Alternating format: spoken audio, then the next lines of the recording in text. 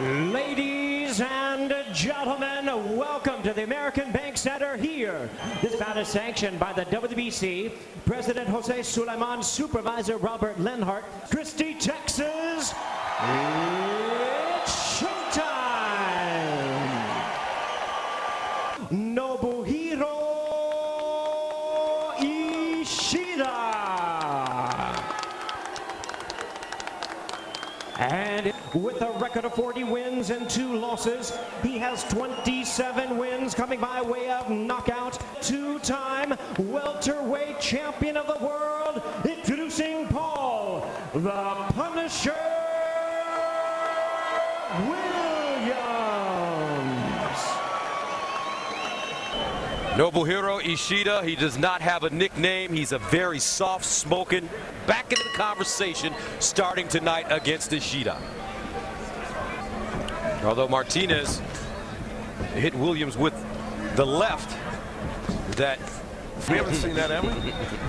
And it's coming back very slow, and it gives the opponent a chance to counter that quick. That's always been his, and that's when he gets hit with punches. And Ishida has a good counter right hand. That may be a key for him. Ishida in the aqua and black trunks, I think. They need to call time. And thank you very much, Jim. What a moment of anticipation for the Cloud family. A lot of drama acted out in that ring after that fight. Ishida with a nice.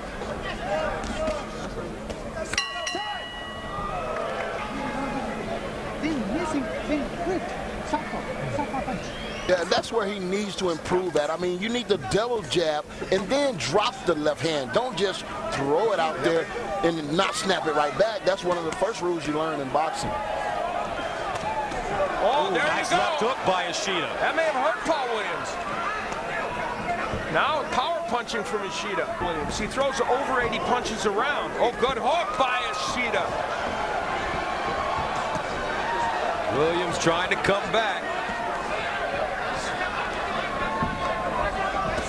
Oh, my. Another lead left hook by Ishida. Ishida's getting close to really landing something significant here. Williams, when he lunges, and look at that lunging. He didn't do it that time, but a couple times he has. Yeah, Williams is going to have to tighten his game up. I mean, use those punches short. Do the short punching inside.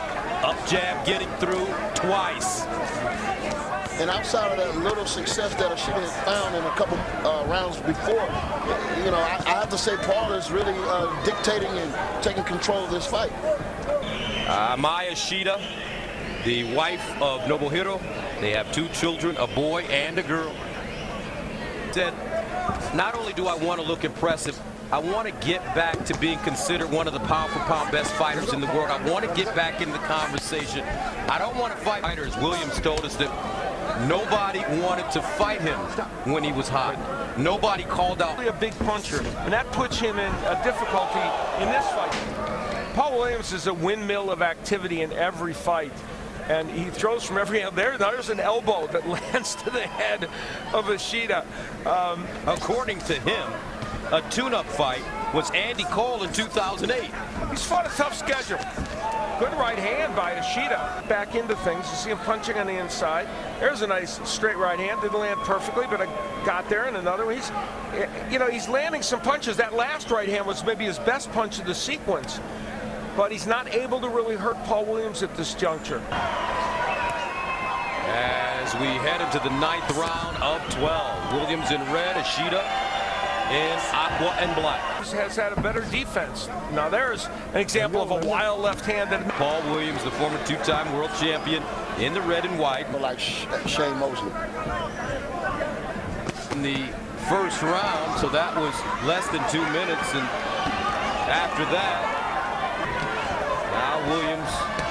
Ishida's landing a couple of counter right hands. It shows you what's possible when you fight Paul Williams if you have the skills to do it. 12th round. And so, no conditioning problems, Al. No conditioning problems. Absolutely. And let's not do revisionist history. There were a lot of people on different television networks elsewhere that picked Ishida to win this fight. So just because Paul Williams dominated, let's not downgrade Ishida.